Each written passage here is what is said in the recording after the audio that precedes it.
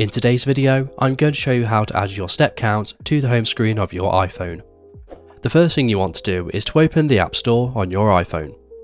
Once the App Store is opened, you want to click on the search icon in the bottom right hand corner, and then you want to search for an application called Pedometer++. Once you've searched for it, it should be the top result, which looks like this, and if we tap into it, we can view more information about it. Now you want to click on the Get button at the top to install it. However, mine shows as a cloud icon because I've installed this on the past. Now we've installed the application to our iPhone, you want to click Open. And when you open it for the first time, you'll see this screen. So you want to click Continue. And then you want to click on Allow to allow Pedometer access to your fitness activity, such as your steps. Now we've done this, we can exit out of the application and we begin to add the widget to our home screen. To do this, you want to press and hold anywhere on your home screen until everything starts juggling. Now you want to click on Edit in the top left hand corner, and you want to click on Add Widget.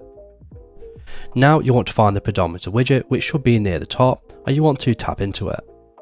Now you simply want to go ahead and select what type of widget you want to add. Once you've decided on a widget, you want to click Add Widget at the bottom of the screen, and then it would then place it on the home screen of your iPhone, where you can go ahead and place it wherever you'd like. Once you're ready, you want to click on Done in the top right hand corner, and now you'll be able to see your steps in real time on the home screen of your iPhone. And because this syncs with our Apple data, if we open the fitness application, as you can see your step count and step distance has successfully been synced. And that's it. So if this video is helpful, please leave a like, and if you have any questions or comments, you can leave them below.